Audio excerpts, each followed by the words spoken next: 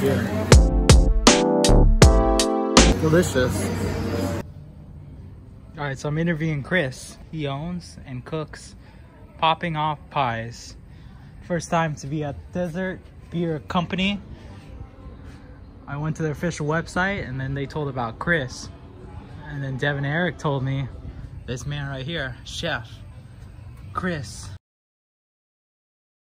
is the best. And right now he's multitasking, so I just gotta ask him a few questions because he's making 3 great pizzas.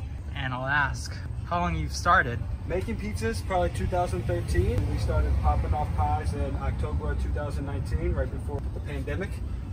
2 more questions. What makes you make great, delicious pizza, like what you're doing right now? I would say we like to think of pizza as more than just a job. It's an art form for us. It's a craft. We put passion into it, a little bit of love. We just like to see the smile after they take a bite. Yeah, it made me smile. That's good. Thank you, Chris. And what inspired or who motivated you to make pizza?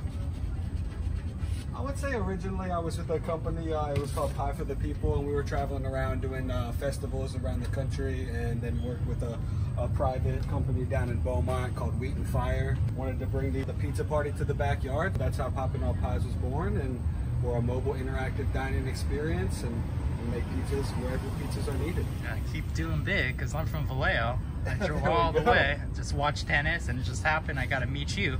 So accidents happen, relationships come unexpectedly. And one last question. Absolutely. Would be 1 word about yourself. 1 word about myself. Describe yourself. 1 word about you, or what family, friends, and relatives have described you. What is it? 1 word.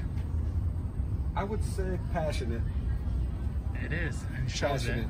And this is a fire, right? Firestone. The uni ovens. They are wood-fired ovens. They'll run off of propane. They'll run off of charcoal, wood. They also run off of a pellet.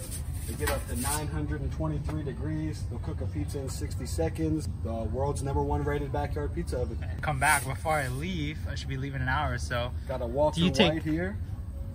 Wow, that looks good. And then I have the Brenna May. I asked Chris what's my favorite or his favorite, and it was this one. That's hella good. 2 to-go boxes, right? Absolutely, Mike. Okay, so I'll be back, Chris. Appreciate Thank that. you. Absolutely. Thank you for taking time. It's pretty cheesy. Yep. Cowabunga.